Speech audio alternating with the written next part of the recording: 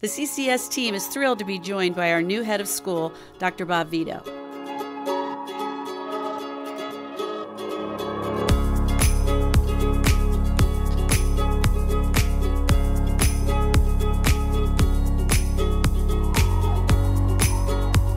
I had the opportunity to tour him around campus, and watching him interact and engage with the students, it was at that moment that I knew he was the right fit and belonged here at Charleston Collegiate. Dr. Veto joined CCS with over 45 years of administration experience and over 20 years experience as a head of school. We're remarkably happy to have him here.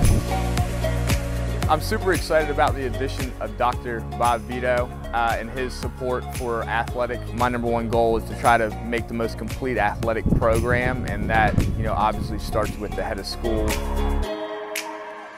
Well, I'm excited to be here as the new head of school at Charleston Collegiate and coming on board over the Christmas season, and I just am so pleased that this community has embraced me as I'm in the process of embracing it. It's a school that is in line with a lot of my own philosophies of education, including project-based learning, active student learning time as opposed to passive learning. The ethos of the school is extremely strong. It's a community, it's a family in palpable ways. Students are actively learning, they're learning across disciplines, and they're learning from talented, committed faculty who really care about what they teach. So our reading program at Charleston Collegiate is so important to us and near and dear to our hearts as lower school teachers, and we're really excited about the passion that Dr. Veto brings to that. I have two children who are both community helpers because they're both all grown up, and one of my children is a teacher and one of my children works on an ambulance. He's a paramedic and he helps people on an ambulance. So I have two community helpers. I'm really excited to work with a professional who is so passionate about education and building our school community.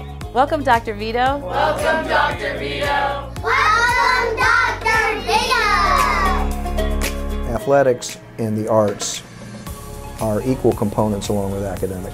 I have been very committed at the schools that I've served to attending a lot of athletic events and supporting student athletes and watching how they grow as competitors and members of a team. My own two children, who are now grown, we're fortunate to be members of several different athletic teams, but also to be active in plays, concerts, show choirs, and that's so important. It was so important to my children, and it's important to the children that I serve at the school.